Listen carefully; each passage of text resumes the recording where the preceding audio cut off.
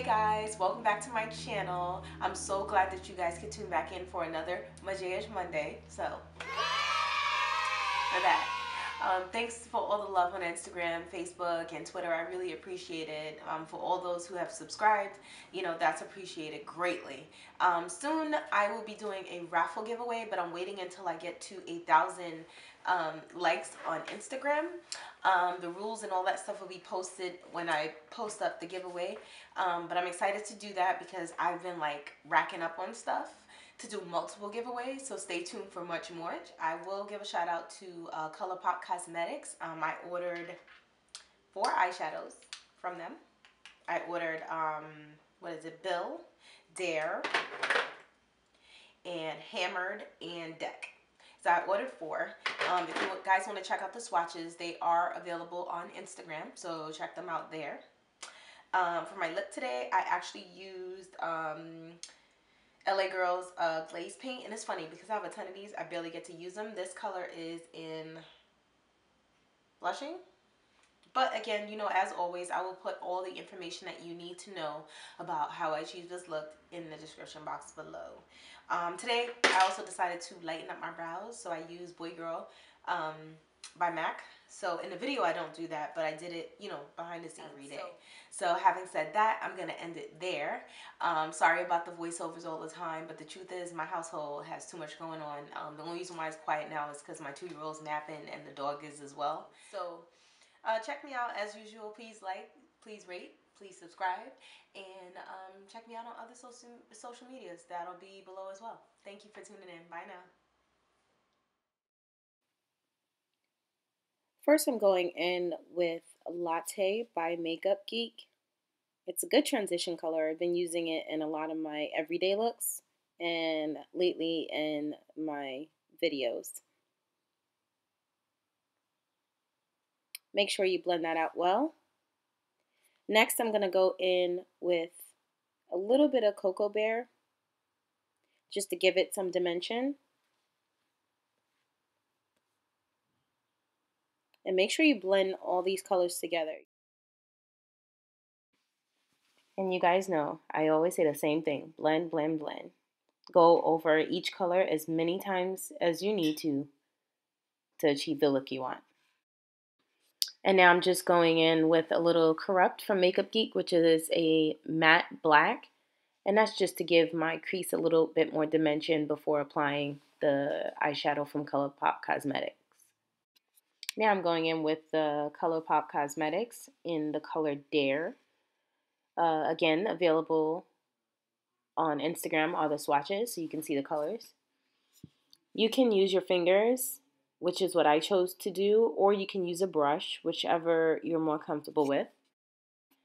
And now I'm just using a clean blending brush to blend the colors Cocoa Bear and Corrupt together so that the colors are seamless.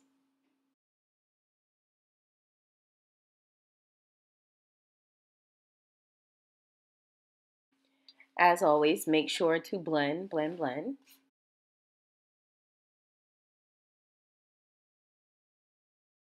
Now I'm going back in with the same pointed brush that I was using with Corrupt, just retouching that area to give it some more dimension.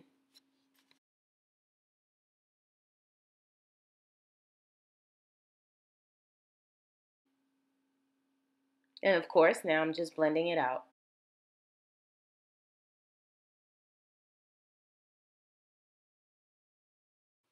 And just keep blending until you're satisfied with the colors meshing together. I'm just going in adding a little bit more Cocoa Bear because it seems it didn't show up as much as I had liked. Now going in with my brow color. I believe I used the Peaches and Cream, and that's by Makeupgeek as well. I'm really loving her eyeshadows.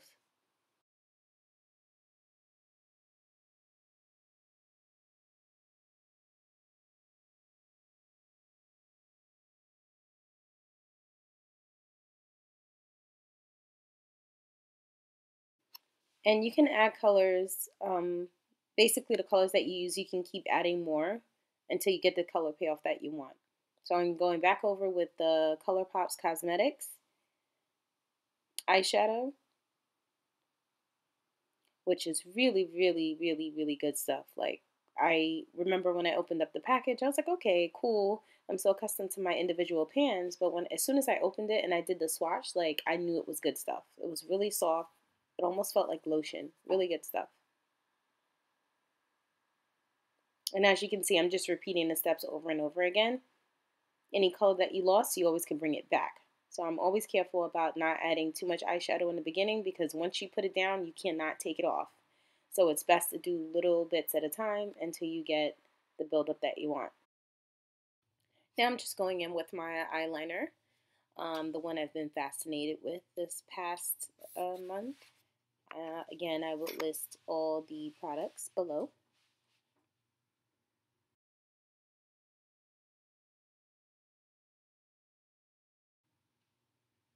This time I went more for a flat line. I really didn't wing it up too high. I just kind of pulled it out. And it's all because I love these lashes by House of Lashes. They're called Siren. They're very like wispy, and they're very long toward the middle, and the edges are shorter.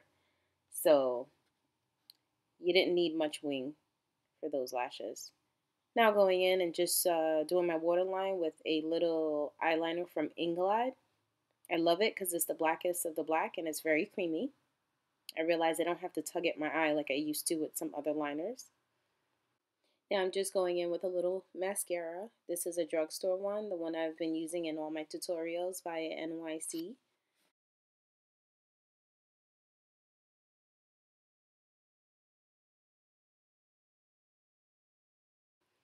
Now I'm going in with my Limecrime lipstick, and I'm only using this color in the center, and I'm basically taking a darker eyeshadow mixed with Duraline to kind of create a liquid texture for my lip.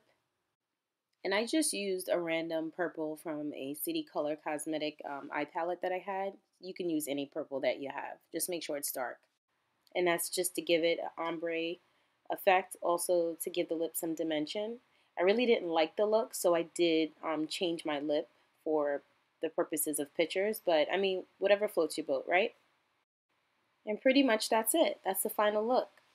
So I hope you all enjoyed, and I'll see you guys the next time. Let's get sexy and let's work till I'm sweating out my shirt. Let's get sexy and let's work. I'm so glad that you guys could tune in for Majige Mondays. Forgive me, I have a bad like nasal. It's not even a cold. It's like nasal. Oh my God.